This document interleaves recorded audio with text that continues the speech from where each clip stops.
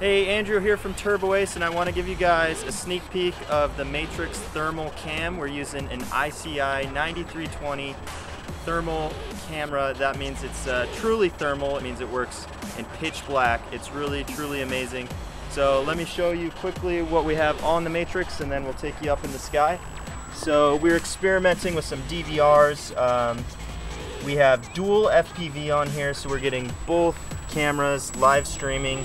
Let me show you both cameras. We have the ICI 9320 infrared, and then just a regular visual light camera there, so we can kind of see what we're doing. We have the IOSD on there as well.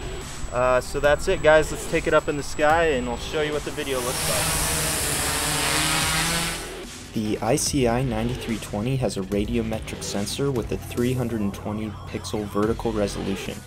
The sensor detects long-wave infrared light, so this means that it's truly heat sensitive and it doesn't need any light source to pick up an image.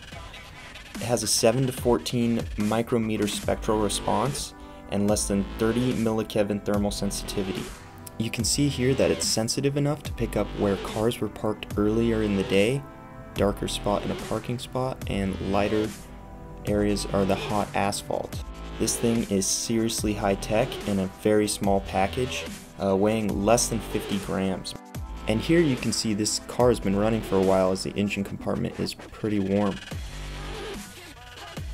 The live streaming video from the 9320 is constantly adjusting the gains while it's streaming back.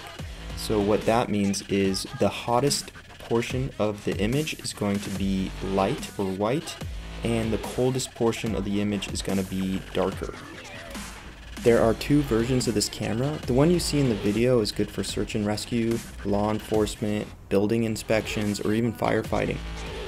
Another version of the camera is able to capture images digitally, and you can use the ICI software to see the temperature differences all across the image.